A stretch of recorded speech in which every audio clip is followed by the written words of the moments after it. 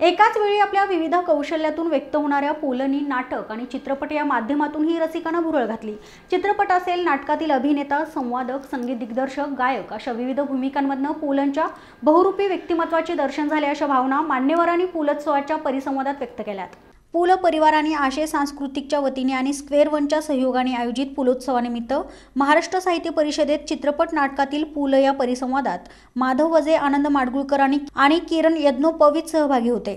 1948 ते 1952 या 4 वर्षाच्या काळात पुलंनी 19 चित्रपट काढले आणि हे सर्व चित्रपट हिट झाले, लोकांच्या पसंतीस पडले। लेखकाच्या दृष्टीस योग्य दिग्दर्शक मिळाला नाही तर त्या कलाकृतीची माती होते असा पुलंचा अनुभव आहे। 3 पैशांचा तमाशा बाबतीत पुलंना हाच अनुभव आला असं मत वझे यांनी यावेळी व्यक्त केले।